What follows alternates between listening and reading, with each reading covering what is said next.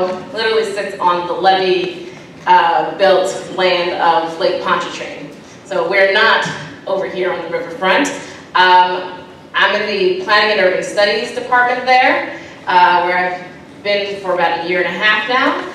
And so I'm happy to kind of adopt my home of New Orleans, but I am not a Louisiana native. I'm from Jersey, and so the presentation earlier, as someone who kind of marrying the two worlds, of which I somehow live in. So one of the presentations, we really are, I was going to say just blessed, to have an illustrious panel of scholars, researchers, activists, and practitioners in a number of different fields who are with us today to share their thoughts on, yes, the title, evacuation, eviction, and emigration, but from a much wider time, space lens than the conversations typically take place here within the city of New Orleans and its surrounding areas. Like most cities right now, the city of New Orleans is in the midst of an affordability crisis, and that is making much of the conversations about shelter in relationship to storms being about the kind of existential crisis of those being quote-unquote displaced and those being quote-unquote replaced. But what this panel offers us an opportunity to do is think a lot more conceptually about what does it mean to be settled and what does it mean to be in migration from that place of settlement, that place to which you feel belonging.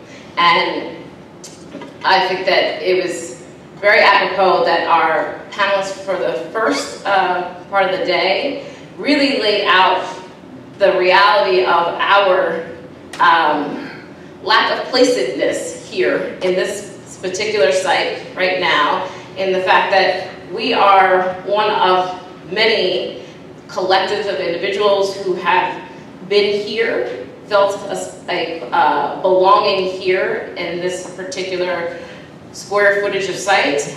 Prior to us, our antecedents are many. They are slaves and slave owners. They are native populations and the colonialists that forced them into, yes, the hinterlands of the bayous and wetlands throughout the southeastern United States and beyond.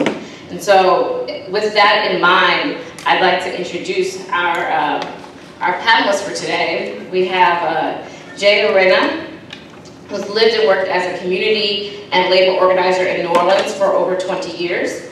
And he's the author of Driven from New Orleans, How Nonprofits Betray Public Housing and Promote Privatization. He is currently an associate professor of sociology at the University of New York, CUNY's College of Staten Island, and is now writing a book on the contending movements to privatize and defend public schools in Newark, New Jersey. Dr. Monica Ferris is in the middle there, is an associate professor of research and the director of the UNO Center for Hazards Assessment, Response, and Technology, CHART, one of our sponsors today. Her current applied research includes the examination of local repetitive flood loss data to assist communities in the identification of appropriate mitigation strategies, hazard mitigation planning, implementation of the community rating system, and education and outreach focused on disaster resilience.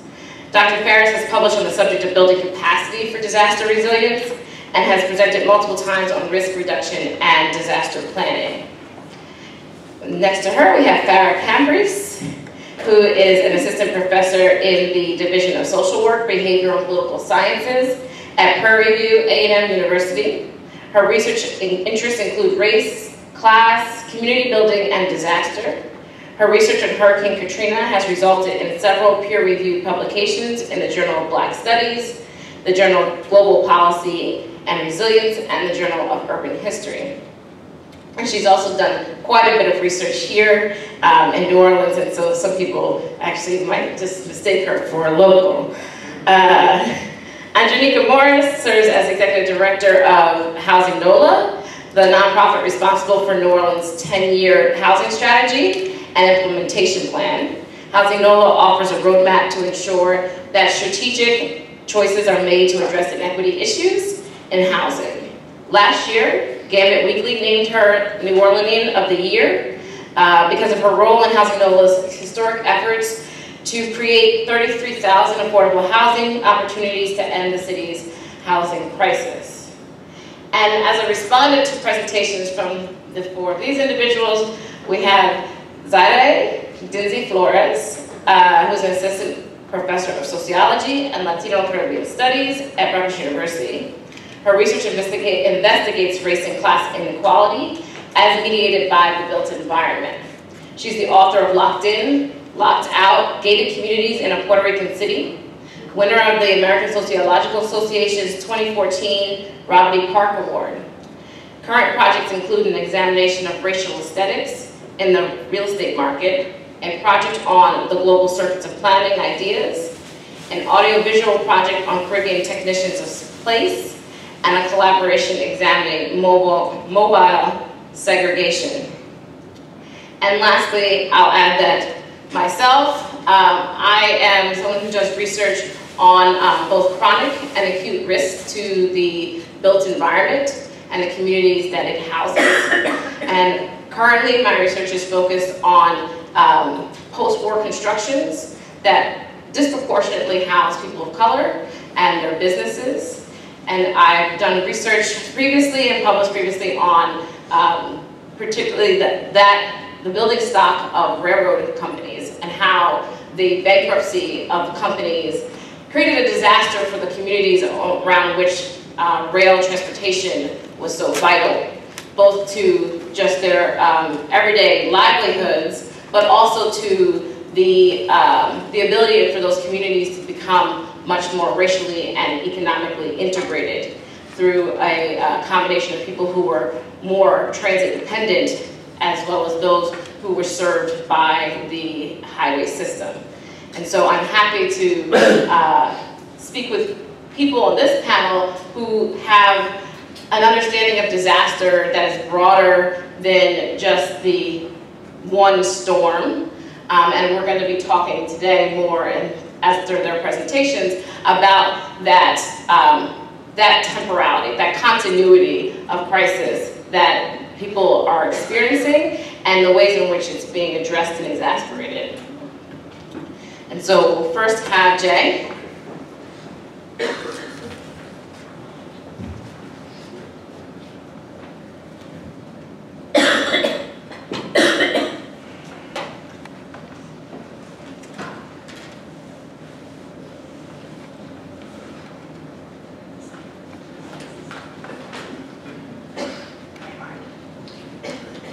Okay, hi folks. I want to thank the organizers for inviting me here. It's always great to get back to New Orleans. I no longer live here, but I still kind of consider it home.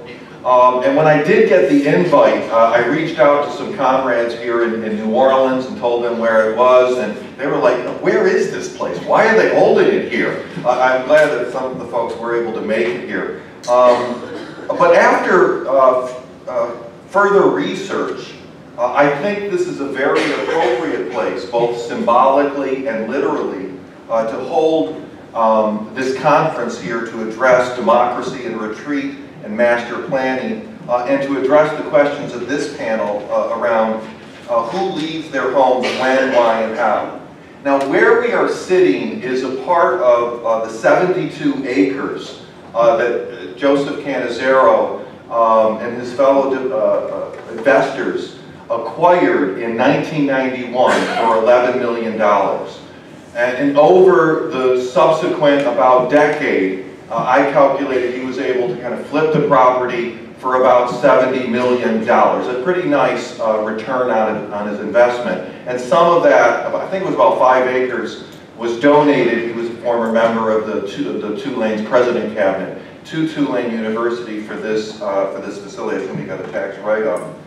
Now, Canizero arrives in New Orleans in the mid-1960s after dealing with some issues in Mobile, and to make his mark in real estate. And that is at the same time that the fire industry, tourism begins to go into ascendancy and becomes the dominant political, economic, and cultural force in the city, in many cities around the country. And they use, and their kind of definition of development becomes hegemonic. And they use their power to marginalize and drive out politically and physically industrial capital. And as opposed to industrial capital, their focus is driving up real estate values, driving up property values above all, as well as containing and exploiting labor, but at times expelling labor, not wanting to exploit it, but to expel it altogether. And the local state, what Sam Stein, in a great, excellent book just out, The Capital State, focuses on the role of the real estate state, particularly the local state, is crucial in driving up those land values, in carrying out what Adolph Reed calls a rent intensification agenda. And I think that's a more useful term than gentrification, which makes it appear that this is just an inevitable, uncontrollable process, whereas rent intensification focuses on the political and economic actors and their decisions that they carry out to drive up property values. And so this is not an inevitable process. And it is, at the heart of it, is displacement and the dispossession of working class people. Now the local state in New Orleans, when Canizero arrives, is being led by a black-led, it is a transformation to a black-led state, what Adolph Reed calls the black urban regime. And they were ready and eager to carry out that rent intensification agenda, to assist in that. I interviewed, as part of my research, James Singleton, who was the longtime city councilman from this area. And he was actually very proud to talk about the efforts that the local state had taken to help increase the values, particularly in this area where Canizero invested, in which Canizero knew well Mr. Singleton. Things like closing down single-room occupancy, hotel zoning changes around that, multifamily housing, the World's Fair, the HUD subsidies, supposed to be for low-income people, that were used for the World's Fair, which part of it became the first part of the convention center, and helped the transition from light industrial to fire use here in the warehouse district. And so they were really, the local state was central to all of that. And then a particular target for the rent intensification agenda was removing the impediment of public housing. That was a top priority, and people like Canizero, Kabikoff, other members of the fire capitalists. I just had a discussion with a member of a future panel of a meeting that was held in the mid-90s by Kabikoff with local architects on how we can remove this impediment to the rent intensification agenda. Let me get to some, I'm not good on the PowerPoints. These aren't as fancy as some of the other folks, but this is the area, the general area of the micro tract. We're somewhere in there. But the local state was very central to help carry out the attack on public housing. And this is a photograph from 1988, after the Bartholomew administration had released the Roshan report, which was a plan to massively downsize the public housing in the city, particularly going after the St. Thomas and the Iberville, which were in the center of the rent intensification agenda. And as you can see, it was not well received. This is the late Jim Hayes, and this was defeated. So there is potential to resist this agenda as well. It was put on the back burner for a few years, but later, because of the assistance at the national level of the real estate state in the form of the Clinton administration, the Hope 6 agenda, eliminating the one for one rule, that assisted in the eventual demolition of the St. Thomas. This is all pre-Katrina. It's hard to say that word, right? It gets you scary talking about Katrina. But also in assisting in this agenda, and this kind of came up with the other panels, was the philanthropic-funded nonprofit complex, which, interestingly enough, considering who was targeted for this, kind of was the promoter of a self-determination, anti-racist ideology that helped take residents away from direct action and resisting the displacement, kind of into these insider negotiations that facilitated the expulsion of the residents. And as well, we have to look at the role of my discipline, the role of sociology, and this whole theory of deconcentrating poverty, which really goes into ascendancy in the 1990s, and the propagators, the sociologists that propagated that, as public housing became a free fire zone for the fire capitalists at that time. Now, I know I don't have, how much time do I have? I was trying to cut this short a little bit.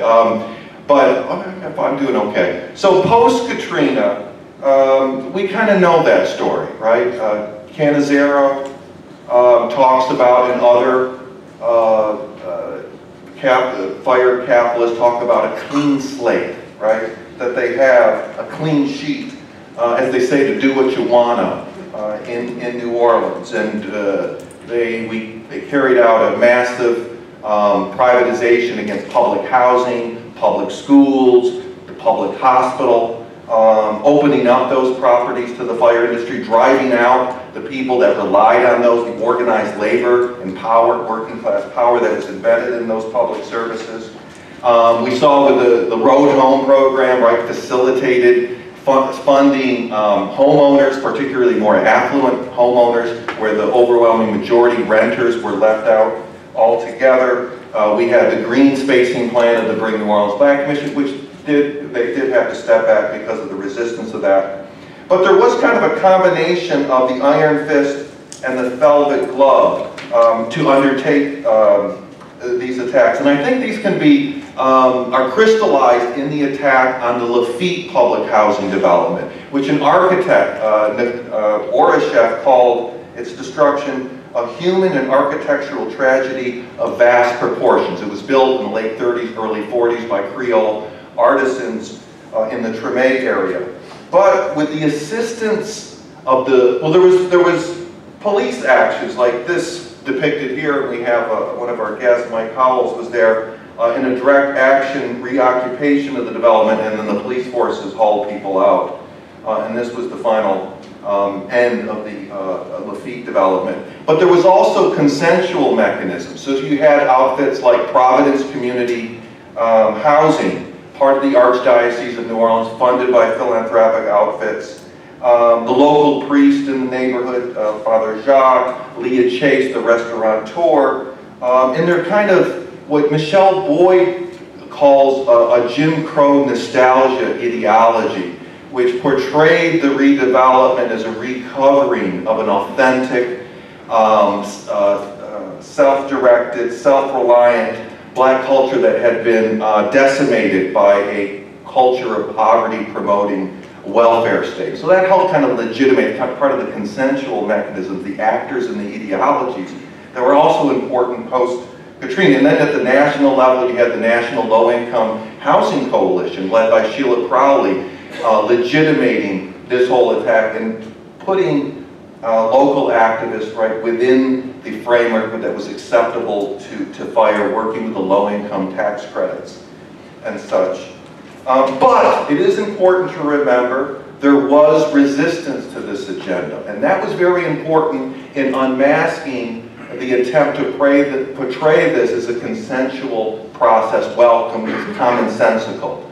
It unmasked, it showed the deeply authoritarian nature, anti-democratic nature of the master planning that was carried out by the local and national state and their fire allies. So that was very important.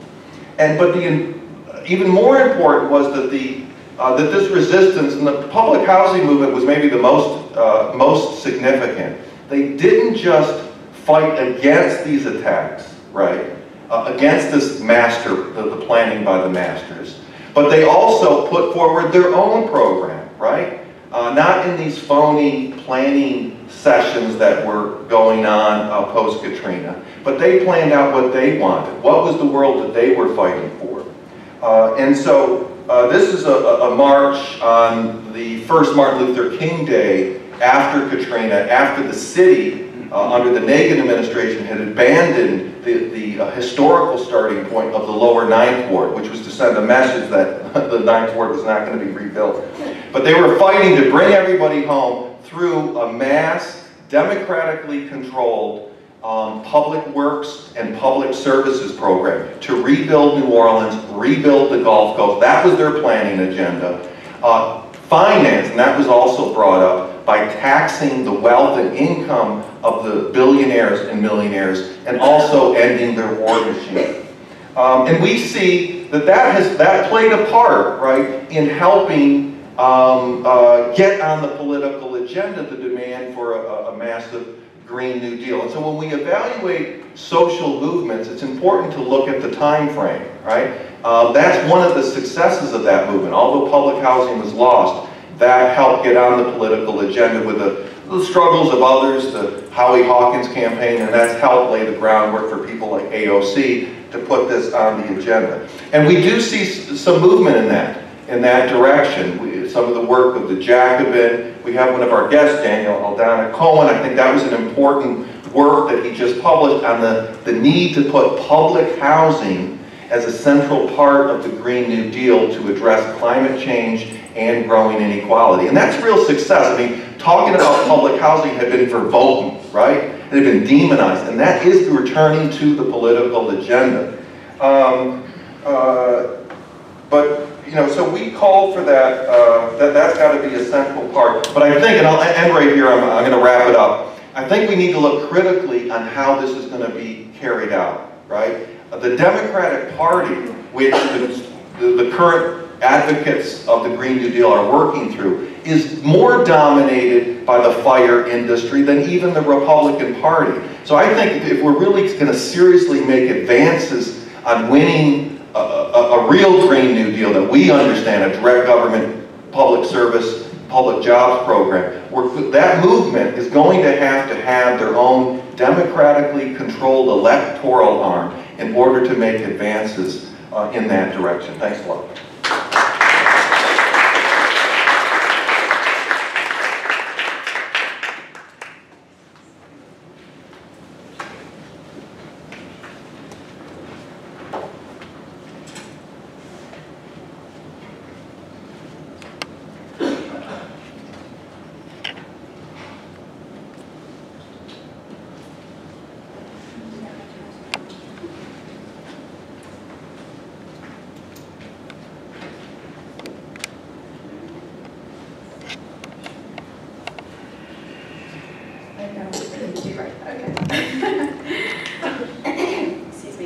Thank you for the opportunity to be here this morning. I'm Monica Farris with UNO Chart. My comments this morning will focus on some recently completed work by Chart on evacuation planning here in the city of New Orleans. Just one slide on who we are. We're an applied social science hazards research center that partners with and supports Louisiana communities in efforts to achieve disaster resilience with a focus on mitigation. Here are just a few pictures of faculty, staff, and students that represent departments across our campus: political science, urban studies, planning, engineering, sociology. Depending on the nature of the project really dictates who we go to for certain projects. CHART is actually also part of the Planning and Urban Studies department at the University of New Orleans. Some of you may know the stats by heart. They may have been mentioned here this morning. Approximately 1.5 million people evacuated before Hurricane Katrina made landfall on August 29, 2005. At the same time, an estimated 150,000 to 200,000 individuals remained during the storm. Some chose to stay, while others did not have the opportunity to evacuate due to lack of resources. Following Katrina, the City of New Orleans developed what's known as the City Assisted Evacuation Plan, in an effort to address gaps in emergency preparedness and planning, especially for the city's most vulnerable. Very generally, if you don't know, the plan is a coordinated effort of the City of New Orleans and the Regional Transit Authority, the RTA, where there are 17 pickup points or evacu spots, and you see that picture of the metal guy, kind of looks like he's hailing a cab. That's an evacu spot, and they're located throughout the city. And in the event the mayor calls for a mandatory evacuation, people will be able to go to these evacu spots, these points, and be brought to a central location by the RTA, where they will be picked up by yet another set of buses sent by the state and brought out of the risk area to various shelters. The plan is heavily dependent on a group of volunteers called Evacuteer. The plan was actually activated for Hurricane Gustav in 2008, and about 20,000 residents participated in the city-assisted evacuation. UNOCHAR did conduct a study shortly after, where they talked to about 364 people who did utilize the plan. Surprisingly, maybe, to many of you, almost 3/4 were satisfied with the experience. Over half rated the experience as good or better. But of course, many challenges were noted through that survey process. Miscommunications, negative experiences in the shelters, concern over the return process, lack of confidence in our government, to name a few of those challenges. As research shows, disasters disproportionately affect vulnerable populations.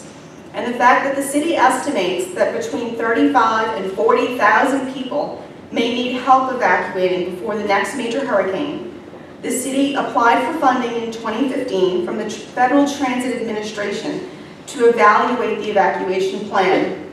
The project team included the city, the RTA, and UNOCHAR, and Evacuteer also played an important role in the study. Specifically, the focus of the project was to answer these two questions. What can be done to better serve the vulnerable populations to ensure that no person or group is left out of the process? And how can technology and risk communication practices serve community members who are often overlooked? The project funding allowed the team to do a lot. I'm going to focus today on the results of community mapping exercise we did in terms of vulnerable populations and these evacu spots. We were also able to plan and implement a tabletop and a full-scale exercise of the plan, and to conduct interviews and focus groups of local nonprofits that work with vulnerable populations, those who are registered with the city's special needs registry, and individuals who use the city-assisted evacuation process in the past. Findings produced a lot of qualitative data regarding the city-assisted evacuation process. These data were coded and themes emerged as we analyzed the data regarding positive issues as well as opportunities for improvement. Our recommendations follow sort of these categories or these themes listed on this slide, which also inform many of the when, why, and how questions related to evacuation. The decision to evacuate is a continual process for individuals and families. Many factors can impact that decision process beyond the geographic and physical vulnerabilities that, of course, we discussed earlier this morning. And many were discussed during the course of our project and data collection. Each of the following slides, or 6, corresponding with the themes I just showed, reveal examples of quotes from the interviews, focus groups, and the recommendations made were based on the data collected, again, organized by these categories. And I'll begin with the positive. Many stakeholders did describe positive experiences with the RTA and the evacuation planning process. Recommendations were made to continue the special needs registry, to continue the RTA special lift services, and to continue the plan as it was presented. While positive comments were made, other stakeholders did not know or knew very little about the process itself. Recommendations were made regarding the addition of signage at the evacu spots, which I think signs have been added to many of those spots, those statues.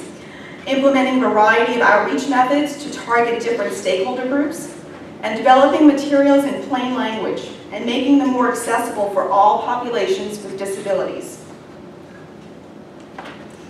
When it comes to evacuation, it's important to understand what vulnerabilities exist in the community and where concentrations of these vulnerable populations may be.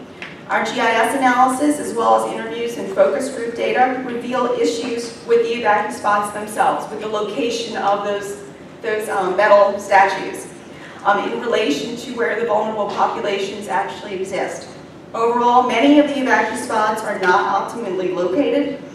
Multiple ones are located in areas with marginal amounts of vulnerable population, while others with high degrees of social vulnerability have minimal or no evacuation spots.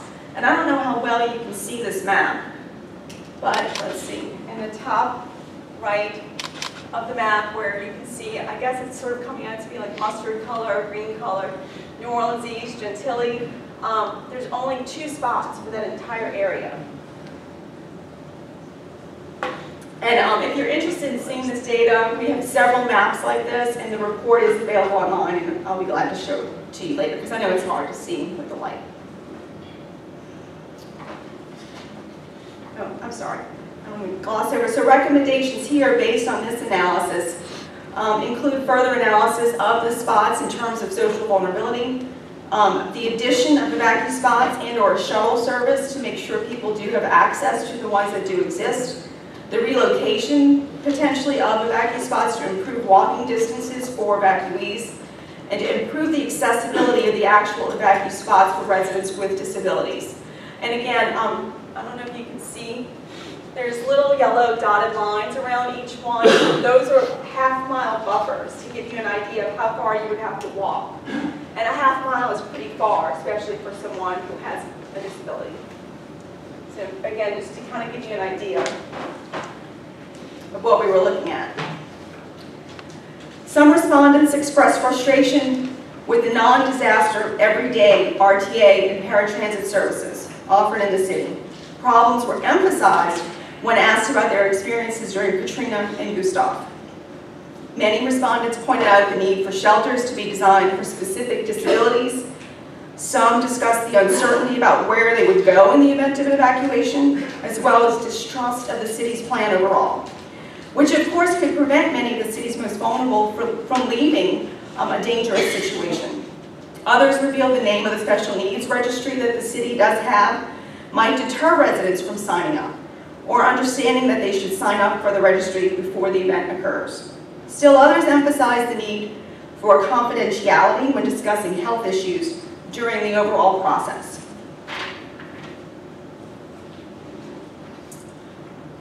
Our next theme, integrating cultural competencies into the plan. Through our discussions, issues over language emerged. Many respondents in the Vietnamese and Latino communities stated that there was not enough information about the actual plan in other languages. They also expressed the need for more translators to be involved in the process itself. Beyond language, participants explained that the undocumented community is hesitant to go to the central pickup point, which currently is the Union Passenger Terminal, which I believe there are discussions about moving that central location at this point. I don't know if anybody's here with the city, but I've heard that. But fearing that these undocumented members of the community could be detained or harassed by immigration officials. The interviewees also explained that there are many day laborers that act as first responders and rebuilders in the event of a hurricane, such as Katrina, and do not plan to evacuate the city, preferring to stay behind and work. The final theme, trust. Residents' distrust in the city and the CAE, or the City Assisted Evacuation process, often cause them to rely on their own resources during a disaster. Some residents feel attached to their homes and their neighborhoods and do not want to leave. Residents that recently relocated because of a disaster to stable housing are less likely to leave now because they were afraid they would not be able to return. Some expressed distrust or uncertainty surrounding the transportation of pets and service animals. Additionally, advocates for immigrant and Latino communities repeatedly brought up concerns about evacuating people without documents, as there were difficulties in the past with documents in shelters. As undocumented immigrants also face increased state and federal scrutiny, many community members say that many will not evacuate if there are no sanctuary shelters designated. So following our report completed in 2017, I should mention that the city has taken many steps to address the recommendations, the opportunities that were brought up in the report. It's developed an updated communications plan, it's revised its website quite a bit, more plain language, more actionable steps that can be taken in preparedness. videos like the one here, explaining the city-assisted evacuation process and how to prepare to participate in it, and many other materials written in other languages that the city hopes will provide people with additional information to make that important decision around evacuation. And that's where I'll end.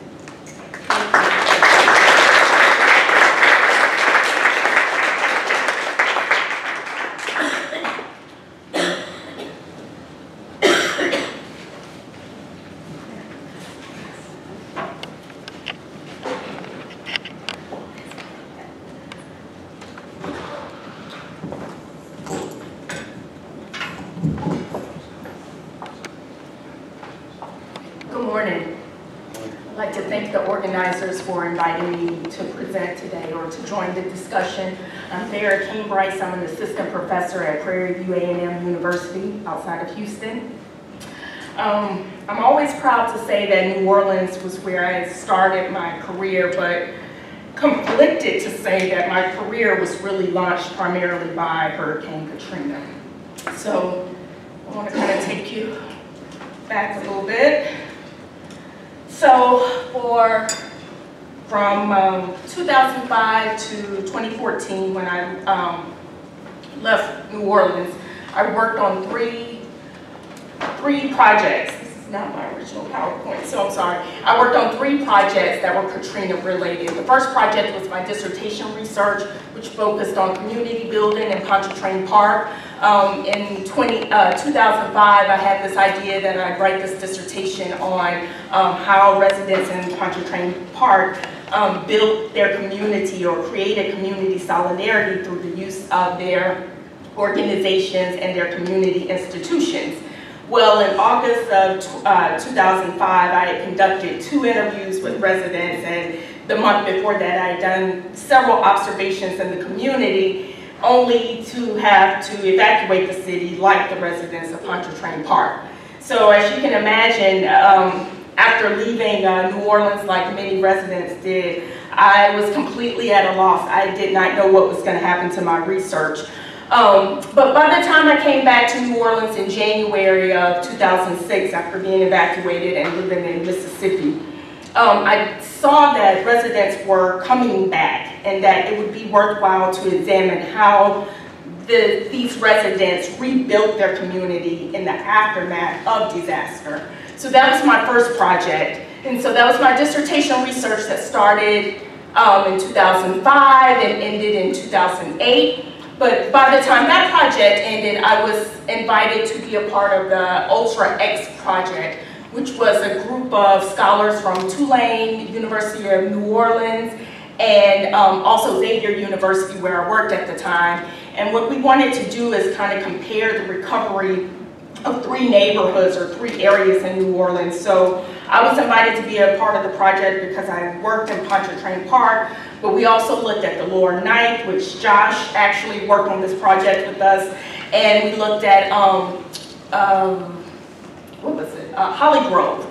And that was also kind of, Thea Nance kind of conducted those observations in Holly Grove. So that was another project. So that was from about 2008 until 2011. So by this time, I am Katrina wiped out, and I'm tired of talking about and researching Katrina. However, I had other unanswered questions because by this time, I was a full-time faculty member at Xavier University working with students on a daily basis, many of whom had been children at the time that Hurricane Katrina made landfall in New Orleans. So for me, I really wanted to understand, and I still had these lingering questions of what it was like to come of age in a post-disaster context. Several of the students that I mentored at Xavier were actually in the process of becoming emerging adults, this demographic between 18 to 25, where you're trying to figure out your life, and the transition to adulthood has kind of been extended. So you're trying to get credentials through education, or you're starting your career paths. And I wanted to understand how all of that had been influenced, or if it had been influenced by being a youth in this post-Katrina context. So that was the third project. But today, in thinking about those 3 projects, I think that I would like us to consider race, class, and social vulnerability in our discussion broadly. So initially, New Orleans Black middle class did not receive much media or scholarly attention in the wake of Hurricane Katrina. The city's problems with crime, substandard housing, poverty, and a decaying public school system often overshadowed the fact that New Orleans was home to a thriving middle class with strong roots in the New Orleans community. Not only did the city's social circles and organizations reflect the presence of a Black middle class, but local HBCUs such as Xavier, Dillard, and Southern University of New Orleans had long produced Black graduates who would eventually become part of the Black middle class. At least that is if we define middle class by education or use education in our definition of middle class. At the time of Hurricane Katrina, there were several identifiable Black middle class enclaves in eastern New Orleans and Gentilly. I carried out my research in Pontchartrain Park, or the Pontchartrain Park neighborhood. The neighborhood was marketed as a suburban-style subdivision that would provide home ownership opportunities for the city's postal workers, teachers, and longshoremen. And although the original residents who moved to the neighborhood in the 1950s and 1960s were considered middle class, they were economically vulnerable. Racism and discrimination stifled the socioeconomic positioning of Blacks, even Black middle class. Consistently, researchers have demonstrated that when compared to white middle class Americans, Black middle class Americans are financially vulnerable, and that members of the Black middle class often have less wealth and assets than their white middle class counterparts and are more likely to live in segregated spaces. Pontchartrain Park and its Black middle class residents suffered in the wake of Hurricane Katrina. High levels of flood water devastated their neighborhood homes, and a discriminatory road home program hampered the pace of the neighborhood's recovery. Majority Black neighborhoods like Pontchartrain Park were more likely to have lower pre-storm values than white middle class neighborhoods, and the road home program used those values to calculate grant amounts. Most of the road home grants awarded to Pontchartrain Park homeowners were between $40,000 and $65,000, whereas white middle class neighborhoods like Lakeview received grants ranging from $115,000 to $150,000. The disparity in grant amounts demonstrate the financial cost of residential segregation for African Americans. And I don't know if, let's see, this is the wrong, I have a slide here.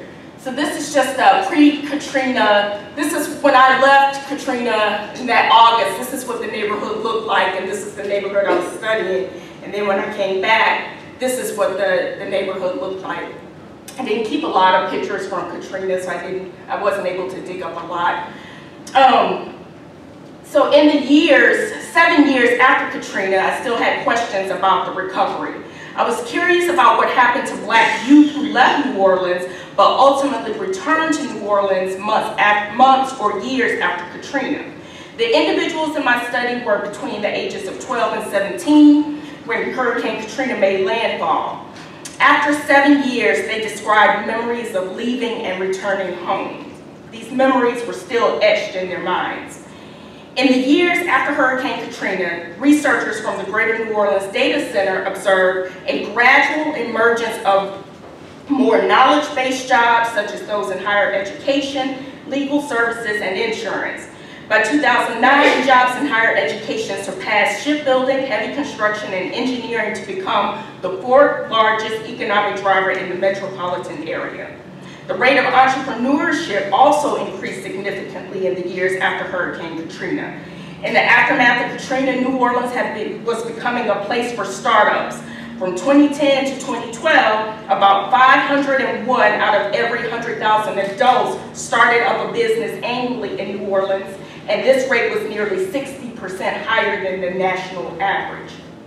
So at this time, when I'm doing my research, it looks like New Orleans had become this new New Orleans, a new place filled with opportunities for everyone.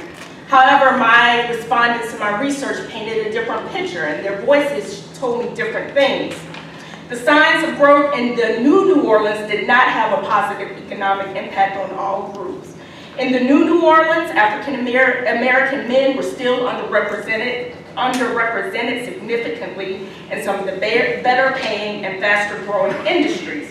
Emerging adults in my research described post-Katrina New Orleans as a place that had failed to meet their educational and employment needs.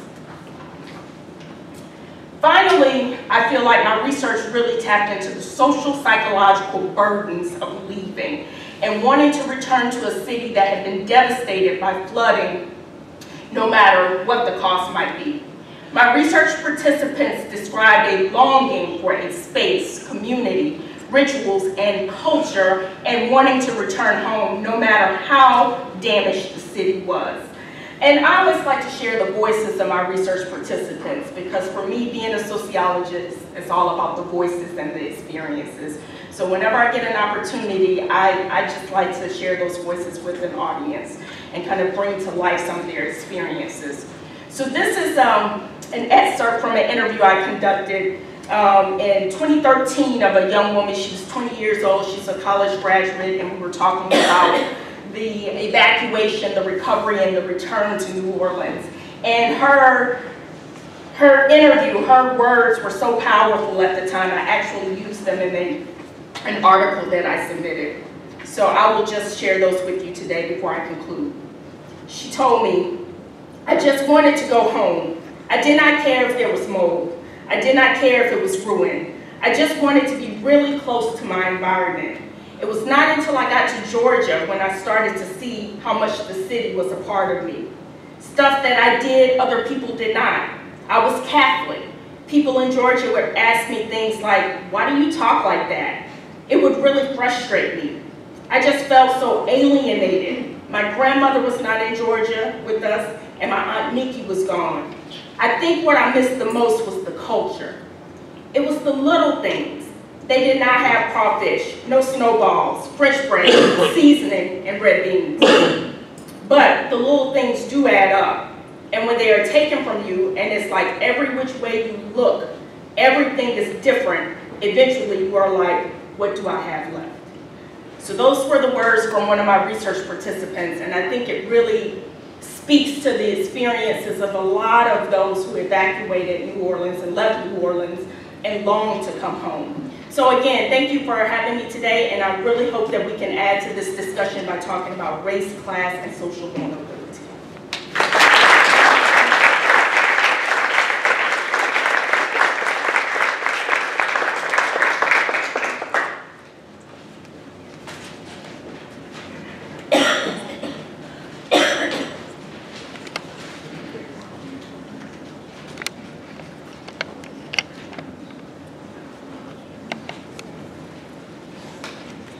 Good morning, everyone. Is this good morning? Yeah. My name is Andronika Morris. I'm the Executive Director of Housing NOLA and the President and Chair of the Greater New Orleans Housing Alliance. I too want to thank you all for convening this event and inviting me to speak here. I'm going to talk to you guys about Housing NOLA so you understand what it is, what it does, and how it works. So first we have to talk about the vision of something like Housing NOLA. We often mention how audacious and bold it is, because it is those things. And it is because we are centered around a notion that this community can provide the housing necessary for each and every one of its citizens to allow them to thrive. That is audacious, that is bold. It seems common sense, but it is not, because we look at the numbers, as you heard from the earlier presentations. It is not how we function in this city, it's not how we function in this state, it's not how we function in this country, and it's certainly not how we function on this planet.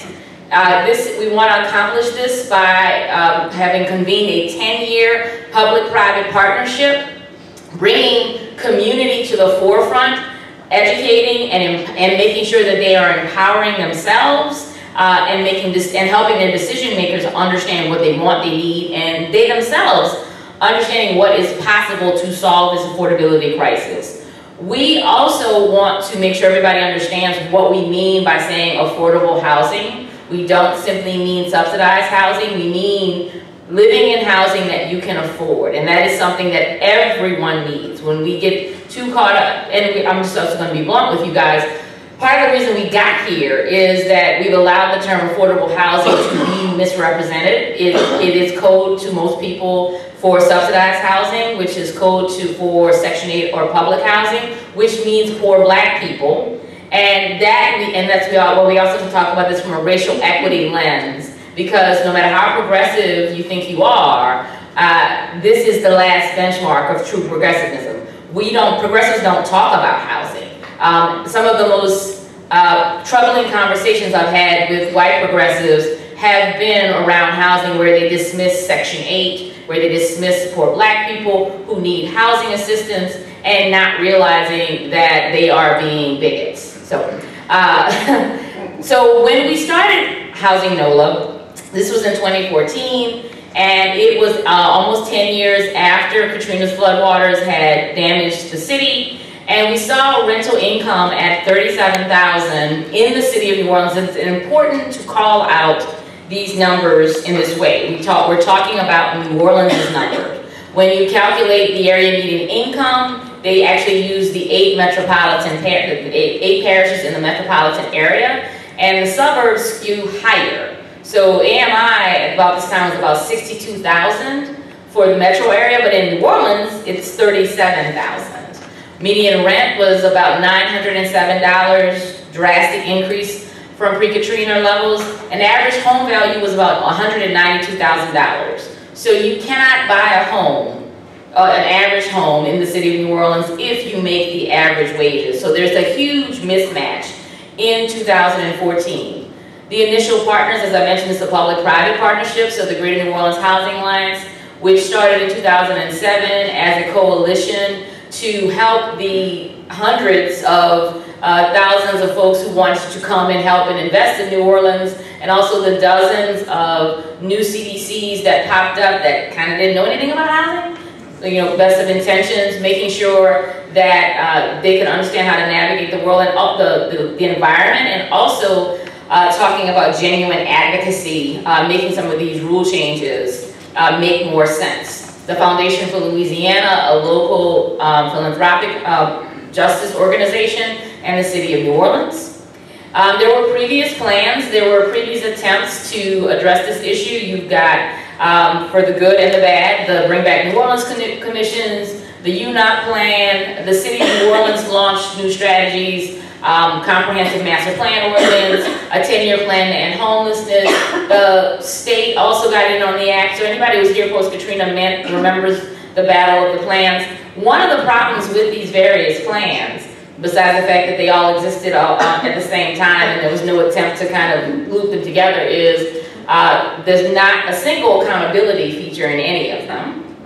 And there was also, and a lot of them make big nods about community engagement, but there's also not again, what does community engagement look like? So we spent a lot of time discussing that, and so we have an executive committee that is comprised of folks of the public-private partnership, and a leadership board that is a large advisory committee that is engaged, and a community engagement strategy that just didn't talk about it. We center our work around, we start with community and we end with community. They have the first and the last word on what we're working on. And we use data. So part of the community engagement process meant people needed to understand what we were talking about. I actually heard some facts today that are actually wrong. And they are part of the conventional wisdom. They're a part of the story of Katrina. And it is what decision makers who have no interest in real equity zero in on. If you don't have your facts together, if you don't have your facts right. And again, as academics, you guys might think that that's unfair, but as a black woman who's walked this earth only as a black woman, I know I have to come correct and I have to know what I'm talking about if I intend to have an impact. And if we want community to make decisions, they have to come at that. So we have to, when we talk about racial equity, we have to talk about racial reality. We cannot simply send community off to chum and think that if they just are passionate enough and they're excited enough, people will listen to them. That is not how the world works. So we wanted to make sure that community understood what this environment was. And also, we also had to deal with the biases associated in this. At this time, I was a developer. and working with community. I consider myself still a community person rooted with community. This is my community. And some of the most frustrating conversations I would have would be community members of all races and creeds excoriating poor black people. Once we had a community leader who was a woman of color say that the Tremaine neighborhood had enough poor black people and they didn't need any more. And also in the same Tremaine community, a white citizen saying, why do the residents of public housing have the right to stay in my community? And saying this out loud. And so at that point, I didn't really enjoy working with community. But this had to be an equitable process. And how do you get that same reaction from two people of color? And how do you say to a black woman, you can't say that? Sis, you can't say that. How do you do that? And of course that means you have to do it with respect, you have to do it with love, and we also have to talk about the facts and how that attitude leads to a devaluing of your property, because I tell folks all the time, white people cannot tell the difference between different kinds of black people, right? They can't pick out the good black ones from the bad black ones. So we need to stop talking about us like good and bad and hoping that they can figure out the difference, because they can't. That's been proven time and time again. Y'all can't. So what does that mean? We need to talk about the facts. We need to talk about the data. So making sure community understood what had happened, why this was happening, and that affordable housing was not a dirty word. You want affordable housing. You actually need affordable housing in order to thrive. This frustrated a lot of people, particularly folks who had signed up for our policy working group because they just wanted to fix the problem, and we told them, no, you have to wait, because community has to be able to participate in this process. So you have to wait and you have to take your cues from them. And then we also added a third level of community engagement. We have volunteer review team members who review all of our documents and are the last word. When everybody does all the work and all the information is done, and as we set the agenda, they come in and give the thumbs up or thumbs down to what goes into the plan and when it is applied and when it is actually executed. So we also came up with some real goals about what this plan needed to do. That we were talking about preserving preserving housing, and preventing future displacement, fair housing, sustainable design, and accessibility. I'm going to go quickly because we just talked about community engagement. We wanted to talk about why this was necessary. I want to make sure y'all see this. So pre-Katrina, rents, 45% of the rental market rented between $300 and $499. Post-storm, those homes and apartments were replaced by units starting at $750 going up to $1,500. And wages didn't change. Pre-Katrina, 60% of the homes that people owned were valued at $100,000 or less. Post-Katrina, those have been replaced by homes starting at $200,000 going up to the million. And I want to make sure you don't notice the quadrupling of homes between the $500,000 and $1 million marks.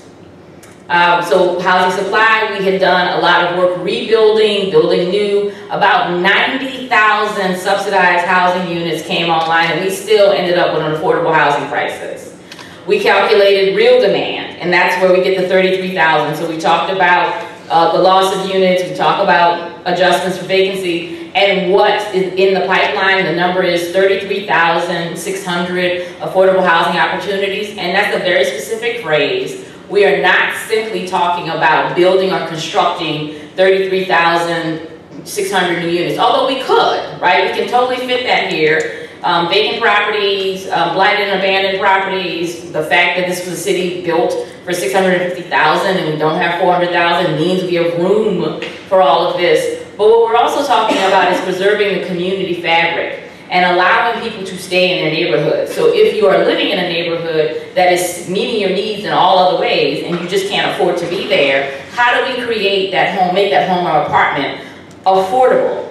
And so that's why this is such a complex policy discussion. We look at insurance. We look at property taxes. We look at utilities. Your home, because of our utility rates here in Louisiana and in New Orleans in particular, we have a lot of people who are cost burdened because of their utilities. Their rent or mortgage is okay. Their utilities, because they're living in a drafty old house. And so how do we make that unit energy efficient? It's one of the reasons why we stood shoulder to shoulder with our friends in environmental justice and energy efficiency to oppose the new power plant in New Orleans East, because it's only going to increase our utility costs. We could take that money and invest in energy efficiency, not solar panels or some other wackadoo or the dismissive things that people come up with like windmills or things like that, but real energy efficiency, which means investing in the homes of the people of New Orleans.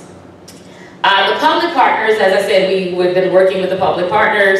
They actually committed to, this is the state, the federal government, and the city looking at their pipeline, and they said we can kick in 7,700. We rounded that down to 7,500 units on this 33,000. So those would mostly be focused on the most vulnerable, right? And we break down the 33,000 by income band and tenure type and bedroom size. So we know what people need at every level.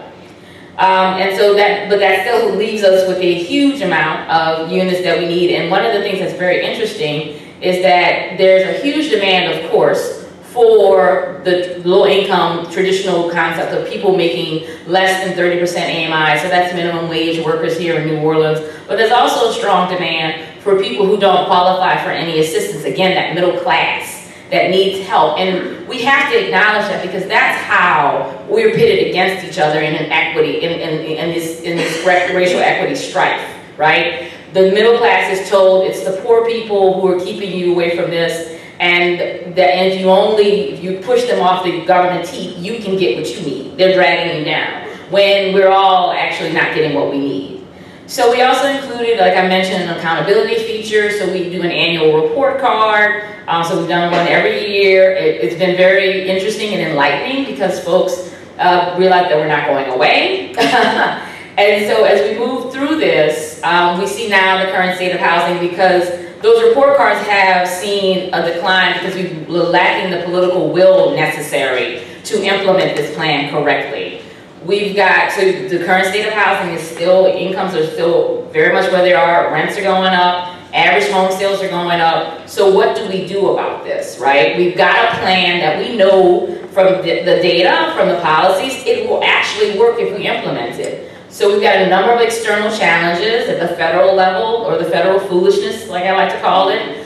Local, Louisiana is incredibly hostile to New Orleans in a number of ways. And here in New Orleans, we have our weapons of mass distraction that we deploy on a routine basis to move us off this. And so we started thinking about this differently from a political power perspective, right? How do we get this? So we conducted a poll where this was determined affordable housing was the second biggest issue to likely voters. That blew everybody's minds. We saw overwhelming support for the policies that we were struggling to implement. And so we launched Put Housing First, which is a campaign to make sure that there's accountability, not simply in this plan, but also with our elected officials. So this year, our priorities are adapt and implement our smart housing mix. There's a handout about what it is. That's our version of mandatory inclusionary zoning, which I'm very pleased to say got passed yesterday by our city council, so we're doing okay. Thank you. The public partners, on the other hand, need quite a talking to. They have massively failed at delivering those 7,500 units. Last year, we actually lost. The report was negative 126 of subsidized affordable units, so we've got to get them to get their act together, as well as securing more funding for this. And so again, coming back to what we do, this roadmap that Fallon mentioned, and how we intend to commit to our vision of making sure that New Orleans can provide high quality, safe, and accessible housing to all of its citizens. Thank you.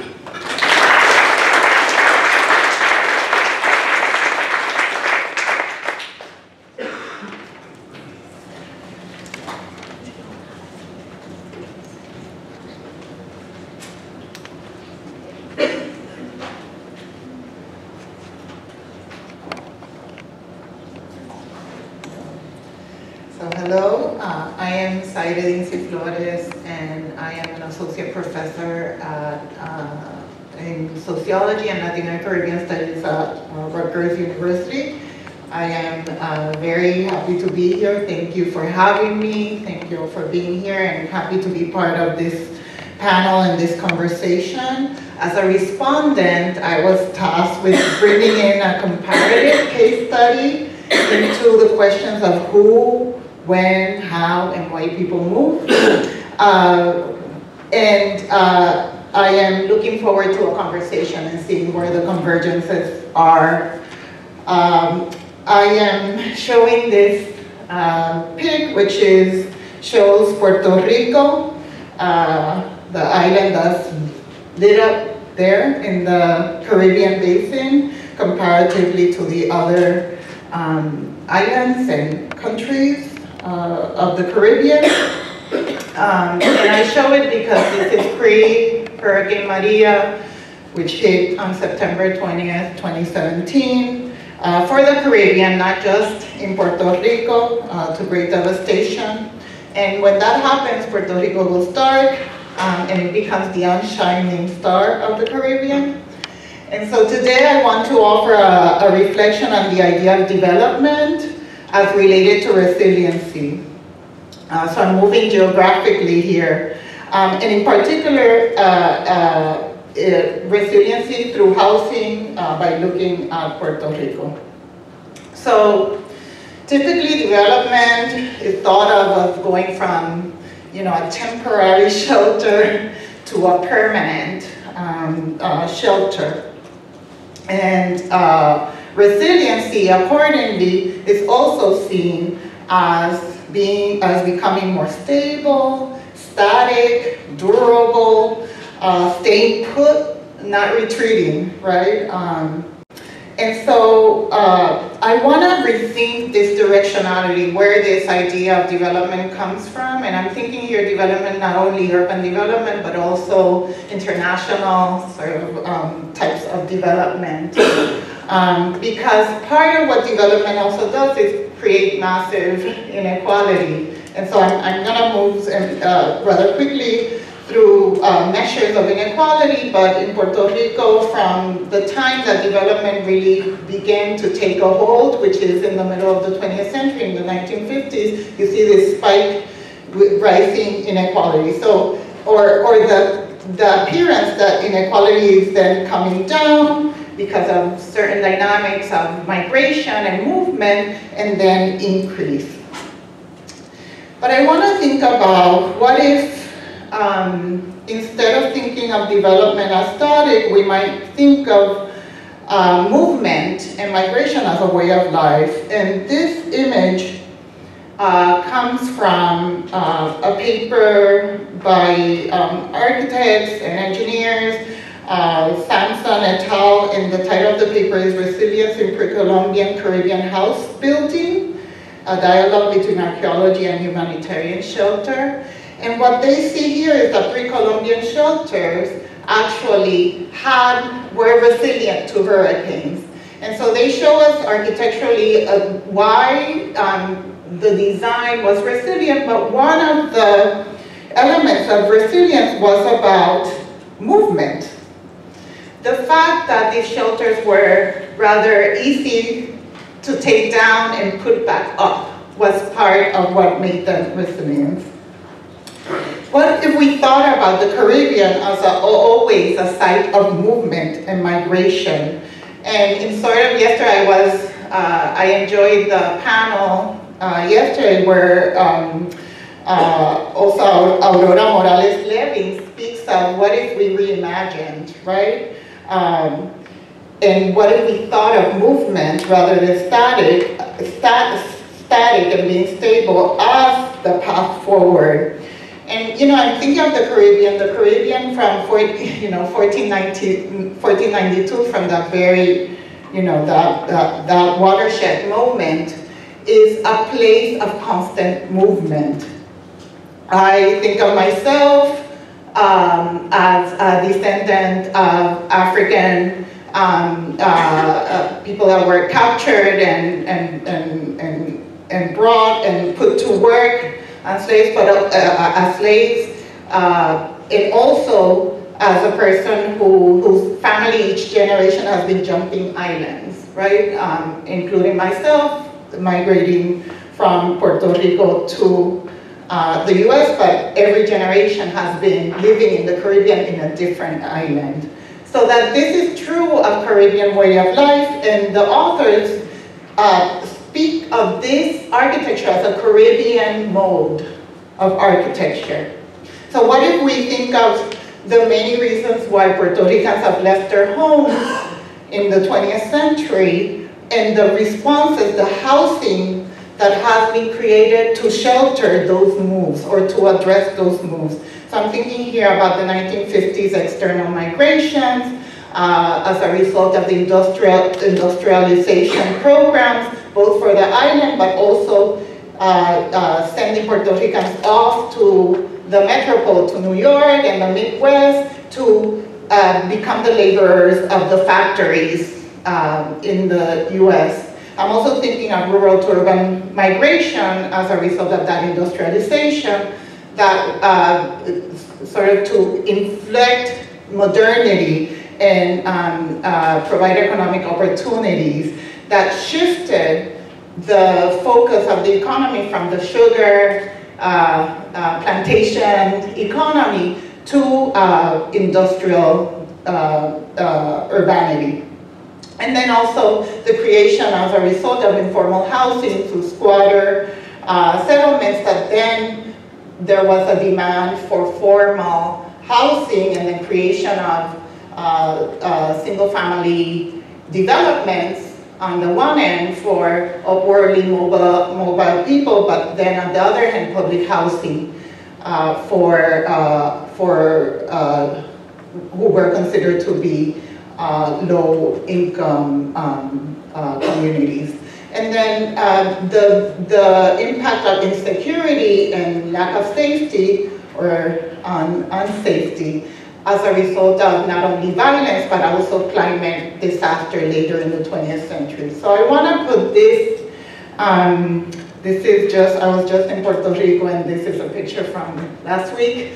But this is the sugar mill in Ponce, in the southern town of Ponce, and it showcases, it's obviously abandoned, right? And it showcases the consequences, right, of massive economic infusion, right, in the form of plantation in a colonial type of situation, which I think is important to retain as we think of development, right, as that let's make it all beautiful and static and stable, but that it comes with the sort of legacies and dynamics of colony and empire that results in ruins at the end. So what are the ruins?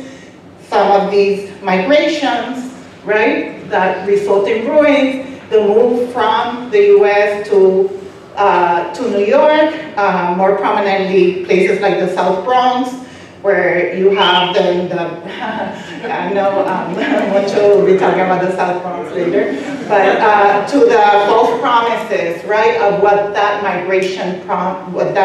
migration would result in, to the let's get rid of the slums, what were considered slums and squatter settlements, El Fanguito there on the top left, to the spick and span, public housing. Puerto Rico became the second largest public housing system in the federal U.S. system. That would be a long story, but just take that away. And then the residential development tracts in Puerto Rico becoming a laboratory for a lot of this suburban type of single-family developments that defined how we would ascend, how Puerto Rico would ascend from these inadequate housing there on the left to formal single-family ownership housing. So the move has always been part of the policy with some designated housing configurations of how to house that movement within a political economic system, right, that defined what were not only the ways in which people should be moving, but also the places where they should end up in. And then insecurity and crime, and I've written, about this, results in a new type of design, which is gated communities, where we have an island that is mostly fenced off residentially. To the insecurity of the hurricane, where development culminates, right, in investments that make the island more vulnerable. So going from shining star to unshining star is literally a reflection of the creation of an inadequate power grid that at some point, right, it was considered to be the best in the Caribbean, the best model for the Caribbean. So, so some of the responses from that development now, as a result of Hurricane Maria, what people have seen is an opportunity to redefine, right, to reimagine. And a lot of these responses have come in the form of self-sufficient sort of efforts by individuals to address the vulnerabilities that had been created that people were largely unaware of during the 20th century. And so here, housing is seen as one of the keys to Puerto Rico's recovery, and what now has come into view is all of the inadequacies of that development that just 2 years ago seemed to be, well, more than that, given a fiscal crisis, but that seemed to be fantastic for the island, a model, right? Puerto Ricans would say, yeah, we have power, and look at places like Dominican Republic next door, like, they go dark, and, right? Like, it was the shining star, but it starts being so now the cracks have shown, and what we started to see is things like there's a lot of informal housing in the island that hasn't been given proper, regulated properly, and many abandoned spaces.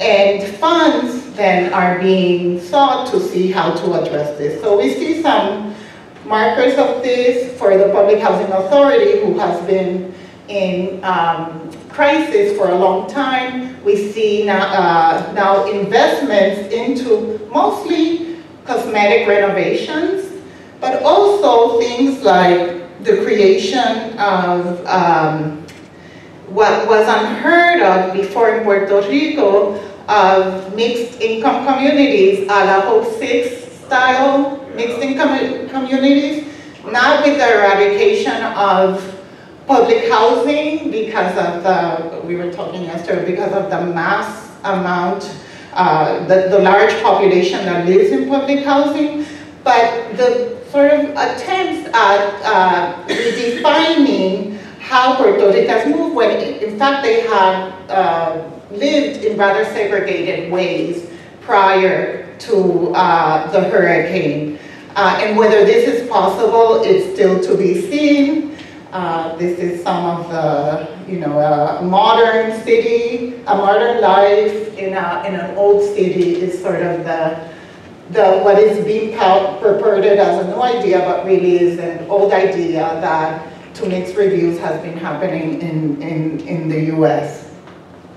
Other things that have happened is that things like this, where an abandoned school in central town of Lares became housing for some families. Some families decided to make that their housing. So thinking about these abandoned, quote-unquote, abandoned structures of development, right, themselves, of the educational system that the U.S. It has funded and in many ways defined, they become other type for other uses. We see other self-sufficient efforts like using shipping containers as resilient housing hurricane structures, and these two architects Maria Gabriela Velasco and Carla Gautier very enthusiastically talk about their shipping containers and how they are more affordable for Puerto Ricans with very low median income, yearly median incomes. In the island, the catch is that they are building it for whoever can pay, without financing. And then there are efforts like this, which is, this is Cerro Cabrera in Aguadilla, Puerto Rico. And this is actually an effort by, there are 3 neighborhoods that look like this, where an artist went to a community and said, I wanna, paint your houses. And there was some resistance from the community, and eventually they agreed, and now the consensus is that it has been a positive thing for the community. Of course, if you look from down there, it looks pretty and what a great project. And if you start going up those stairs on the left, you start seeing the cracks of the project. First, you go up the stairs and there's nobody anywhere. So most of these houses that are there are abandoned. Right. There's nobody living there. And then you get up and you see the houses that blew away with the hurricane and the people that never returned. And a few that stayed, that are still in support of the project, but you see that actually behind the colorful facade, there are the blue tarps, right, of the informal housing that is there. So what we see here is that, in fact, these communities have been left to rot, quite literally. And the people that had moved out way before the hurricane. And so the solutions of stability and revival and sort of replicate this idea that these communities are here, when in fact they have been in motion and movement. And so part of sort of my proposition here is to not only define risk by the hurricane, and but also by the configuration of the political economic system, the racial capitalism, the colonialism that predates the hurricane, and that continues. And also to kind of talk a little bit about the challenges or the risk of leaving policy out of the discussion. Because in this self-sufficient reimagination, we sort of devise that people can go around and make way, right, for themselves, but it also takes away the responsibility from policy. So how do we think about undoing, right, a lot of what the efforts, the policy and quote-unquote master planning, which I hate the master part of that description, but how do we return to a Caribbean mode of policy? How do we return to a way of interfacing with these communities in ways that acknowledges that we have been moving, right, and quite literally moving as a result of the very throat of the political economic system that we've been a part of. I love a quote by Stuart Hall, and he says, you can't go back through the eye of the needle in Caribbean history. We cannot unstitch it from its colonial realities, and so his proposition here is, how do we enact a new modernity, right? Not the old modernity where we're gonna build the US in the Caribbean, we're gonna build the public housing in Puerto Rico or the Caribbean that replicates the best practices of the empire, but how do we rethink this idea of movement? And so in bringing in these pre-Columbian structures, how might we reimagine precisely what that looks like, right? Where we're not necessarily moving into fixed city and stability, but into a more, into understanding movement as part of what needs to happen. So thank you.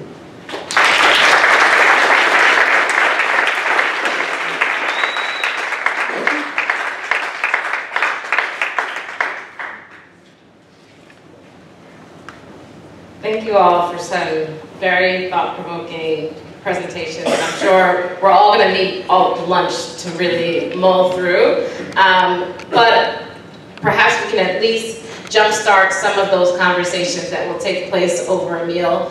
And I'm going to open it up to the audience in a minute, but I do want to first provide the panelists with an opportunity to engage with each other's work, and in particular, I think one of the things that's so heart-wrenching about all the work that you all are doing and all the other panelists and many of the people in this room is that it is, you know, there's a term of engagement as and it's such a it's a word that doesn't really capture what people are actually doing, because engagement is as if you can retreat back into some space in which you're no longer engaged. And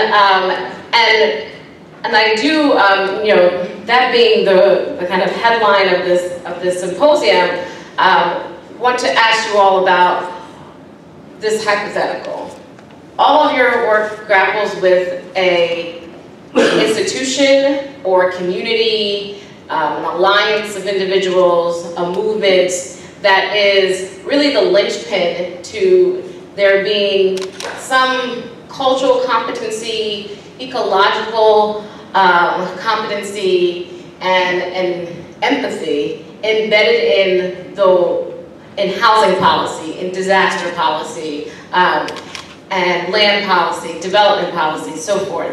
And so, what happens when Housing NOLA steps back? Excuse me. Who and what are being prepared to play the same role, even if these organizations don't step back, as CHART, as the organizations on the ground in Puerto Rico? Like, what is the infrastructure for the movement? And so I'll leave that there. You guys, you can use the mic. So I'll start. Yes, since I was the first one to take the mic. So part of our strategy, and Fallon knows this, is that I am trying to work myself out of a job.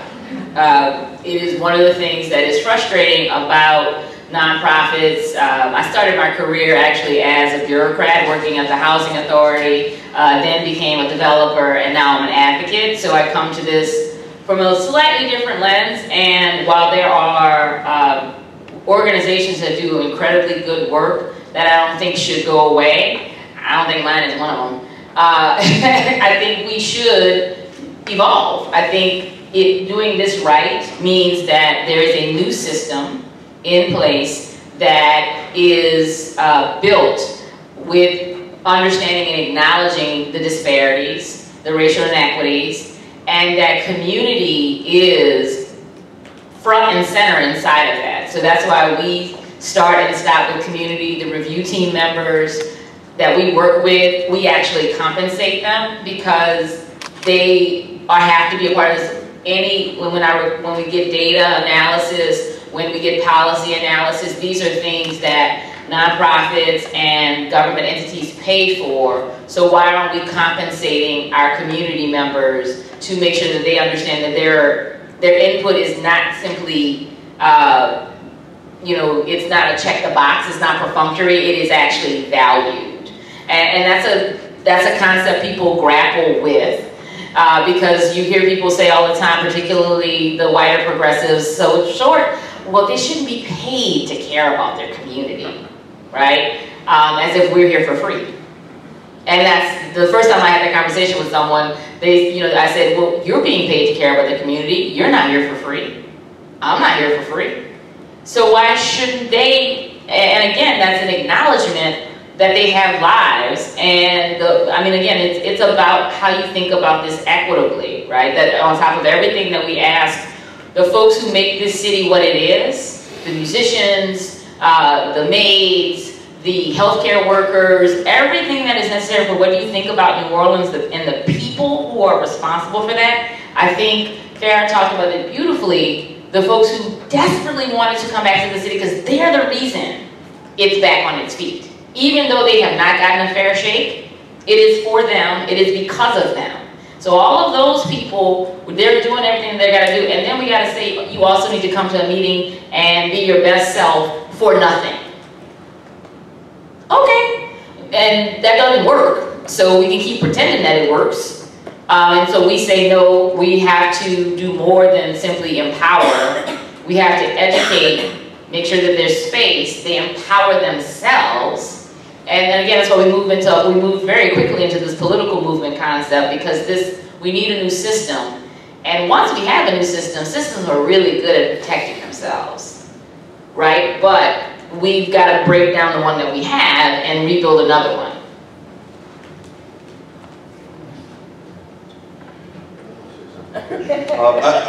I know the person that introduced this whole event said things could get contentious at times, and that's a healthy thing, so let me throw a little contentiousness into this whole discussion. For Andrea Neek, I'm pronouncing your name? No. Well, Sharon Jasper, your former ANO board member, told me that was the correct pronunciation. Ms. Morris, I would argue that the problem is the public-private partnership. That has gotten us to the crisis situation that we are in now. That public-private partnership is central to the whole FIRE capitalist model of their increasing the rent intensification agenda. I mean, if we look at the St. Thomas tragedy, right, that's where my research was. And I thought your research was excellent. I hope you'll share your PowerPoint, much more impressive than mine. But St. Thomas was 1,510 public housing units, right? There were problems there. People had real solutions, right? They recognized the problem.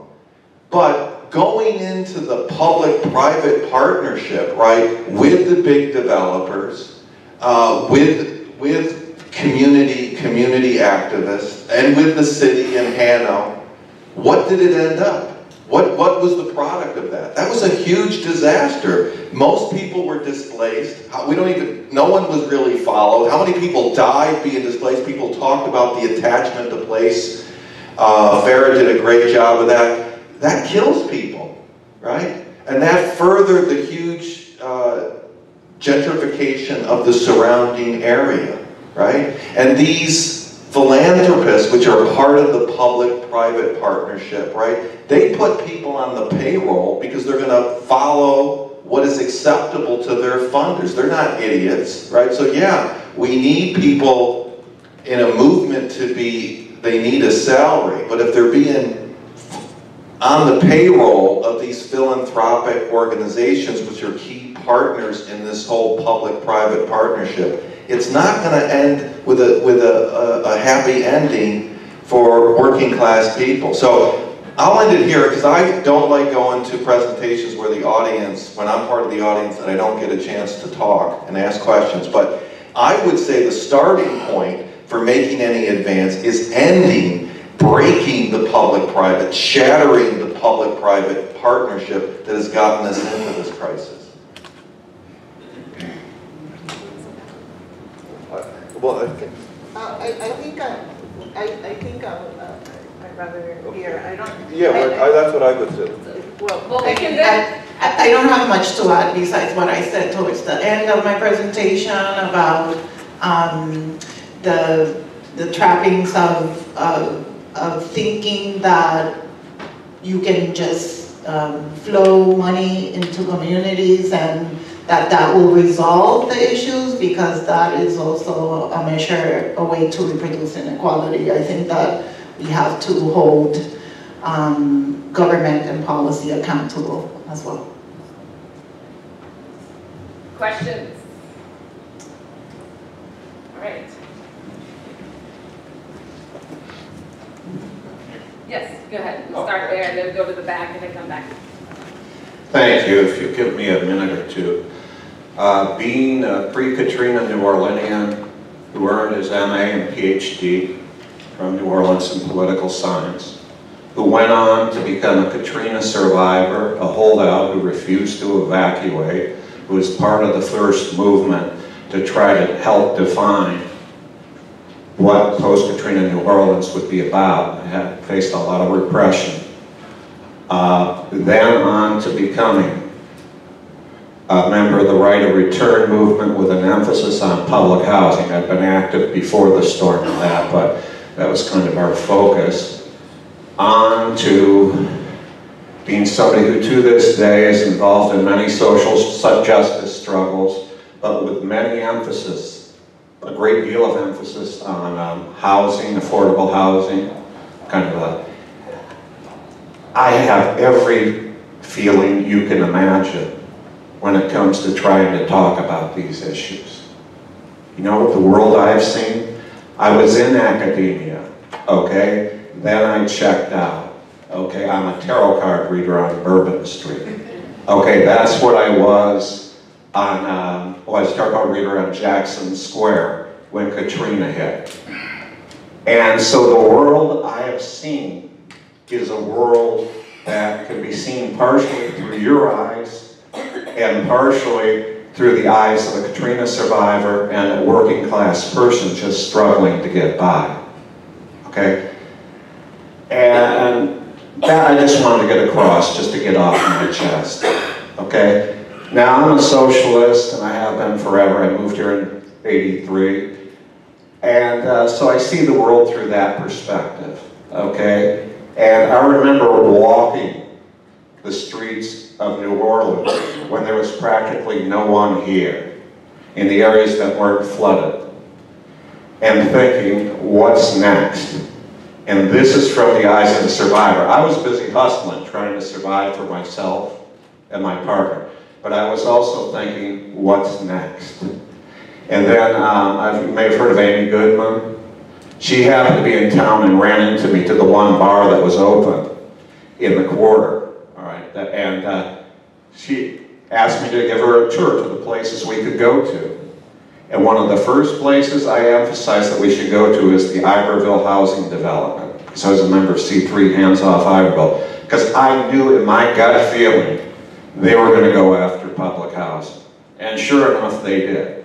Iberville was the last one they shut down because basically with our limited army, which was a mixture of residents and community supporters, that was stopped. And that was because the Bush administration refused to let Ray Nagin bully them into knocking that project down, though they were happy to knock down all the other projects. So my starting point for having fair housing in New Orleans, how can you have a fair housing regime in this city if you don't have public housing? Do you know that the state law prohibits rent control in Louisiana?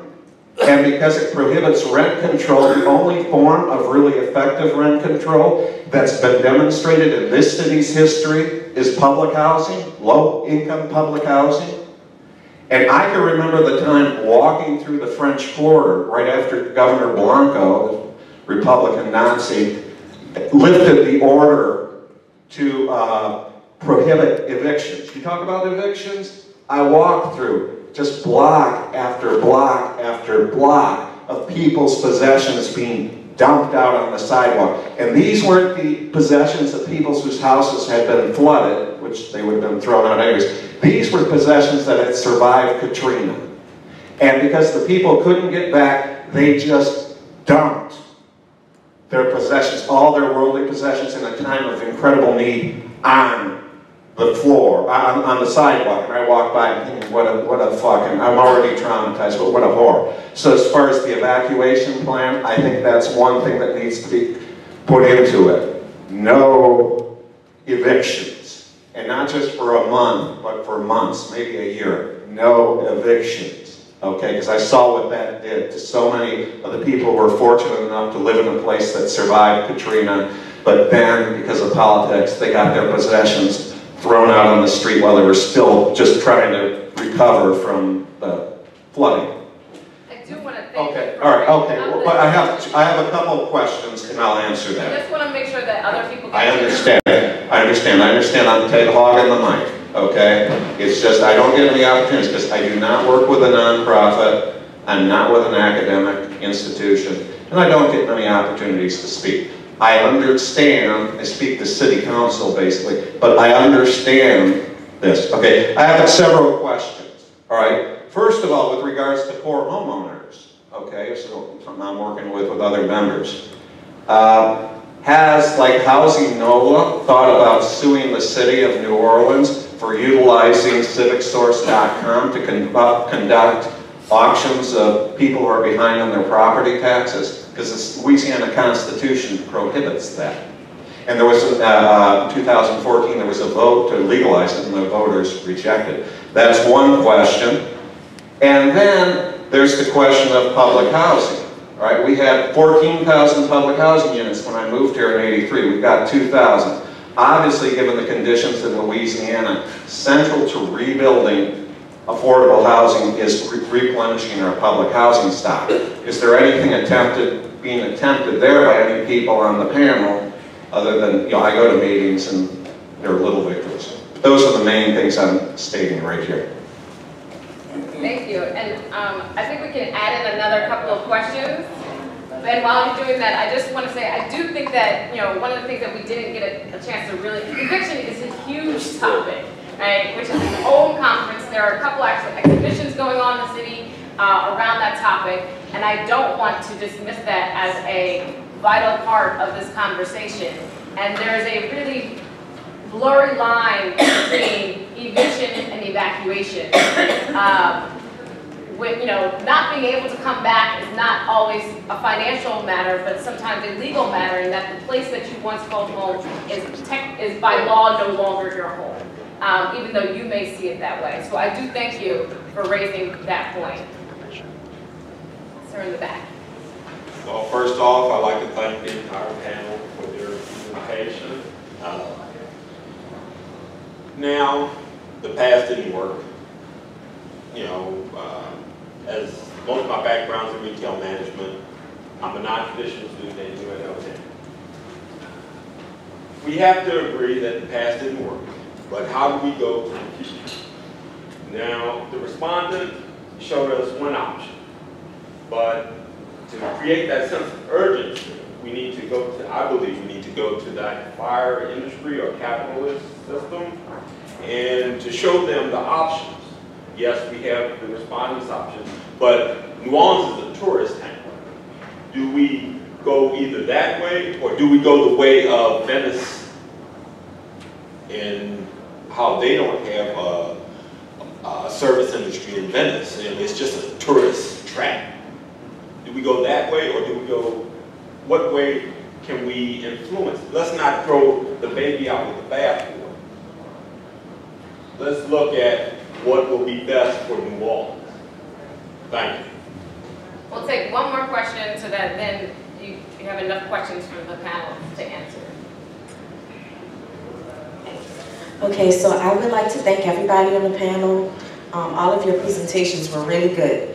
I have a few questions. So my first question was for Ms. Morris. Ms. Morris, you said something about real energy efficiency in homes. And I wanted to know, when you said, you know, not all that wacky stuff, like, and you were very specific about what it was that you meant. I wanted to ask you if you could say more about it, especially because our next panel is about greenwashing. And I know that people in the city had issues with solar panels and things like that. So I was asking you to speak more on it. And then also for the respondent, I found your pre-Columbian structures to be very interesting. I'm also thinking back to the last panel on Ms. Verdon's presentation where you showed the house with the palmetto rooftop. And so I'm thinking about, you know, as the gentleman said, the past didn't work, but it seems like we're looking back toward past structures and previous structures that did work, that did seem to have more, I don't want to say resiliency, but the ability to be able to take on water, hurricanes, and be more into motion and movement that we're more accustomed to. So I wanted to know if you could just speak a little bit more on that as well. Thank you. So to recap, we've got civic source, energy efficiency. Sorry, just to recap the questions.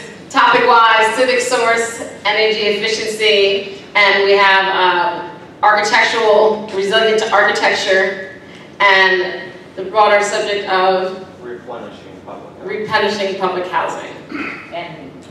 And the question about yes, and the how, what role the fire industries play in any one of those different matters, because Civic Source is a private company. Yes. So I want to be clear, when I was saying quote unquote wacky, I was not trying to dismiss energy efficient or green infrastructure. I'm trying to make sure that folks understand how it can be dismissed, right? How, oh, people, we can't do solar panels, we can't do windmills. And the green infrastructure and the energy efficiency industry does not do themselves any favors in how they combat this. It is, I think, emblematic of that two-coast thinking, right? You get the East Coast and the West Coast and they're just thinking, oh, y'all are dumb in the South and y'all don't know what y'all talking about. And I know that because I work with a number of energy efficiency partners at a national level, and they're missing the opportunity here. When we talk about the Green New Deal, Louisiana, interestingly enough, in New Orleans is at the crossroads, and there's a lot of investment that's coming because of the coastal plans, because of our watershed planning, that we can implement a lot of these strategies if we center equity, if we talk about racial equity and we come up with these plans, instead of doing green investment that enriches white owners, right, making their property more valuable for the sake of that, and then there's an indirect benefit to the renter. Their light bill might be a little bit lower, right? We need to be talking about how do we keep black land ownership, how do we keep black homeowners who are struggling to pay their utility bills, who are also struggling to pay their property taxes. So Housing NOLA isn't considering suing. Mike, one of the things that what we are working on is how do we freeze property taxes for low-income homeowners so they can stay in their homes, and then also adding energy efficiency to that, making those investments, because code enforcement and historic district landmark commissions, those are kind of predatory elements that also put you in the crosshairs of a civic source. So we're looking at how do we maintain and increase black home ownership, black land ownership, because one of the original sins around housing, and this goes way back before Clinton and Bush, Reagan's a big highlight in this, but this goes back to the GI Bill and the sins that led to redlining. We like to think of this as simply it's something that bigots did and banks did, but this is something that our government also did, right? By affording only whites the opportunity to take advantage of the wealth building opportunity that is homeownership in this country. And now what we have coming full circle is, well, you know, homeownership isn't working for black and brown communities, so they don't need it, right? Even though the ownership of land and the fact that black and brown communities have not been able to access this as a generational wealth building opportunity is the reason for the racial wealth divide, right? And when we talk about not solving that from that perspective, when we don't talk about that, we miss the boat. And I feel the overwhelming need to address two comments or to deal with the elephant in the room. Jay, you and I have known each other for 15 years. You never bothered to learn my name. Mike, you and I have known each other as well. And the fact that you all feel the need to disconnect from this work is one of the biggest problems when we talk about the racial issues. That as white men who don't live in public housing, you can step away from this issue, dismiss me as a black woman, and then tell me that you got is from another black woman. That's how you know, that you heard how to pronounce my name, even though I was introduced twice. I introduced myself. And it seems like a small and petty thing, but I want you guys to understand this, and that's why I felt the need to point it out. The ignoring me, ignoring my work, pretending like it doesn't exist, is emblematic of this problem. If we're talking about power, black people have to have power and agency over themselves. That is what we are talking about. White people have too much power over determining my fate and the fate of black and brown people in this country. And that has to stop. And that has to stop by you listening to black and brown people, especially when they have the temerity to disagree with you. Especially then. You sound exactly like John Luther, who is the Executive Vice President of the Home Builders Association, who stood up yesterday and said that he has not been granted a seat at the table because he's in opposition to our smart housing mix. He has not been invited to speak at the table. Well, I was pointing at him. Well, he's not in that either. I know who he is. He said, Jay just talked about this, and Mike, you talked about it too. You talked about the fact that you don't work with us. You're still here. We're still here. You don't bother to work with me. You've never attempted to connect with me. You've never done anything to try to connect with us. And that's, from the days so I'm a black woman born and raised in this community, and it's my job to engage with you. Consciously tried to please people like us by not acknowledging our existence. By whispering, that's a big part of it, by whispering campaigns. You worked at Hano, you know what was going on at Hano. Yeah, I do know what's going on at Hano. I actually do know what's going on. And again, you're a white man. What did Housing NOLA do for the black men and women in the projects when they voted to knock them down? Well, Housing NOLA didn't exist then, but we want to talk about what I did. Your leaders? Yeah. Yeah, what did our leaders, what leaders? You mean the black leaders of this community? Well, the people who know who are leaders of Housing NOLA now, I'd like to know. That's me. Okay, good. That's me. Okay, what did I do? What did I do? I encourage the redevelopment of public housing. I don't shirk away from that. I don't shy away from that. Okay. And when you talk to African Americans in this city, and they talk about the fact that they wanted public housing redeveloped for our brothers and sisters, that we did not want black people to have to be confined to the conditions that was public housing before the storm, that black people do not have to live in garbage communities and garbage housing. Garbage communities. Please. Excuse me. Okay. So this is obviously a conversation that extends far beyond the scopes of this panel. And that's not to dismiss this debate, because this is what the debate is. This is the debate that's going on outside these walls in this city, in this country. And the reality is that there are more characters in this story than are present in this room. And if all of they were here, we wouldn't need a program. Because, and that's the reality. But I think that it needs to be acknowledged that those other voices that would be as passionate in this debate aren't present here today. And that's part of the framing of this conference, of which we are, as organizers, complicit in, but it's also part of the ways in which the topics of this conversation, broadly speaking, as a symposium, are represented by all those of us who are involved in this work. How do we represent the work that we do such that those people feel invited? When they got the notice in a lot of cases, they saw the flyers, but did they feel like this was a space to come in and talk about their issues? To talk about what they, as a maybe mid-career professional, changing their plan for their future, what place they have in this. Is this an industry that they can come work in? Is this a field that they can become educated in? And so I do want to make sure that as we continue in the program today, that yes, there is space for these debates to go on, and even if we still have to keep rolling with the program. So I do want to give Jay a chance to speak, and I know that Zara wanted to speak earlier as well, but we're gonna break for lunch and come back at 2 no matter what. But just keep that in mind. Thank you.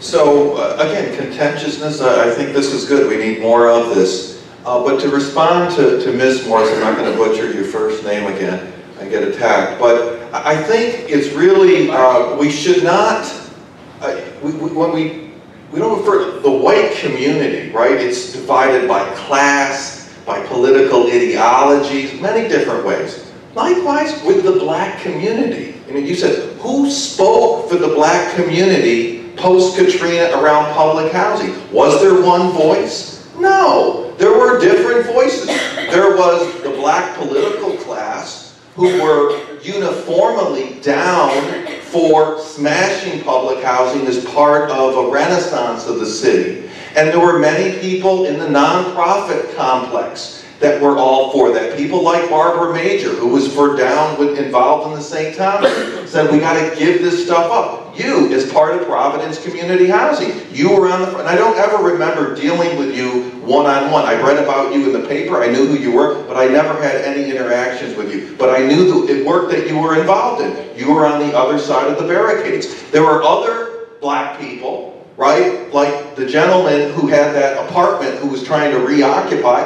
that were opposed to your agenda, to those, white and black, on the other side of the barricade. So I don't think this gets anywhere of talking about the black community. There were different tendencies.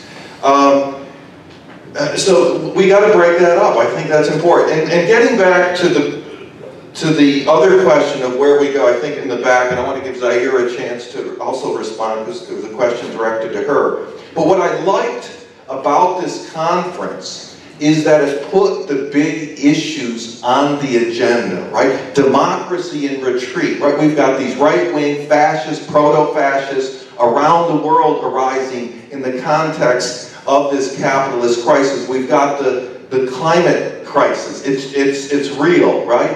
And so we've got to be bold on how we respond. And what I see as exciting is the demand for a Green New Deal. Now, it's kind of an empty vessel, and the danger is, on one side, well, the Republicans are attacking this openly, but the other attack is through the Democratic Party, the whole philanthropic capitalist sector, who are going to fill it and kill it, right, with their public-private partnership definition. But if the new Green Deal is going to be effective, it's got to be what we were arguing for, the grassroots forces, black and white, immigrant and Latino, in the post-Katrina period, who knew New Orleans had serious problems before Katrina. Everyone knew that.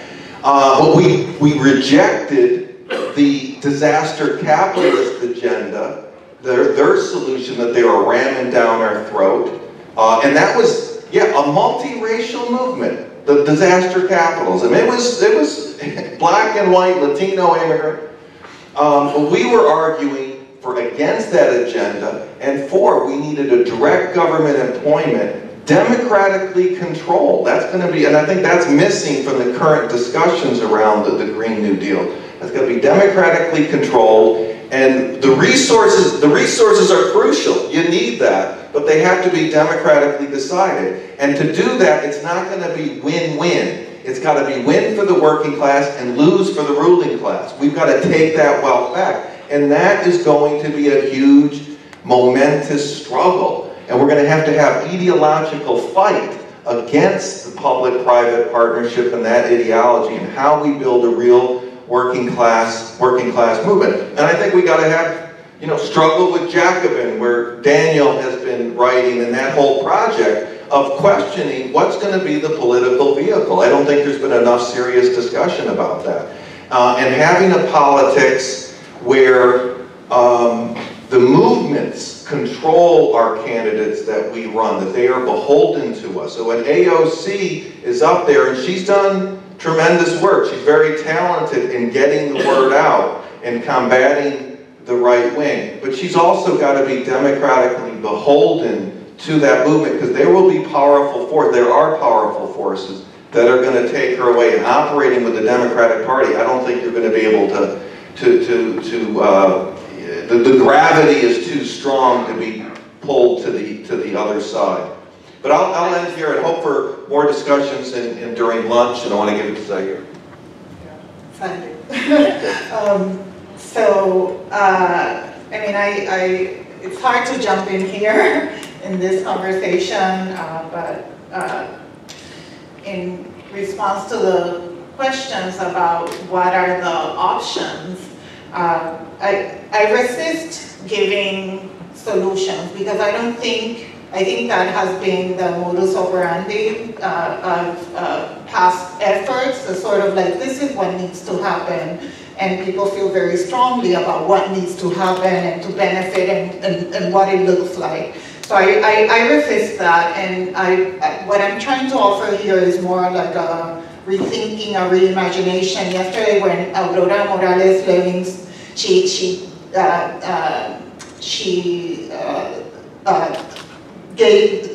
narrated this poem that she had written about what if, and every line was what if we, and reimagination is really hard, right? Like we are socialized, we're productions of this whole enterprise, right? Of this colonial imperial enterprise. And so in going back to that paper, and again I say Stuart Hall, we cannot go back through the eye of the needle, we cannot, suddenly like flatten our landscape and put up huts, right? I mean, that's not where we are here, but how might we rethink the way we approach this from a policy perspective, not from a everybody figure themselves out, because I think that gives way to the same sort of model of, survival of the fittest, rational action that dictates, has dictated where we are now, where market balances itself out, or not, rather not, but it's presumed to do that. So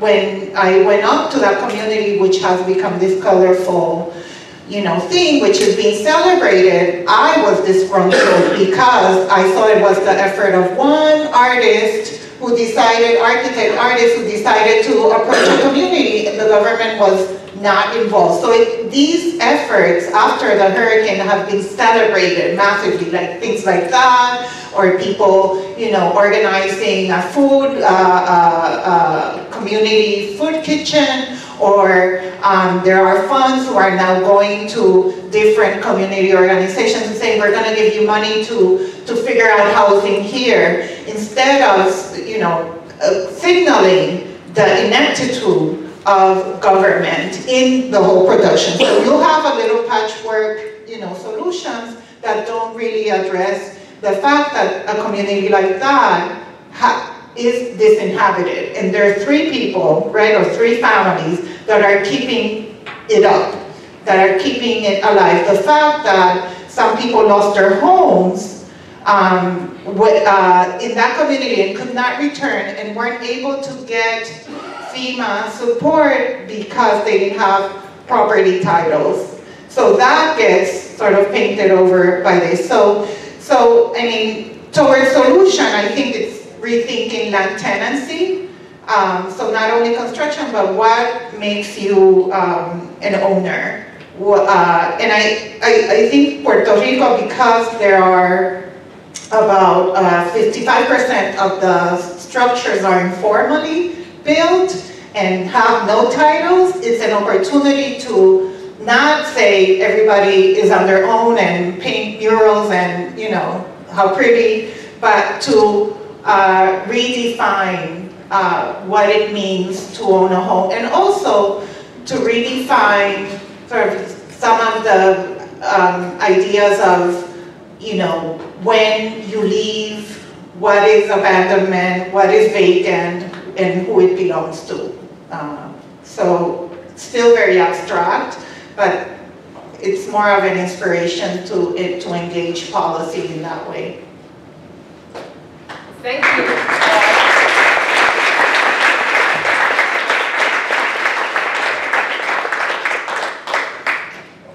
As far as lunch logistics, do you want to share any additional details? Nope, lunch is available. Maybe. But if I recall, the booth can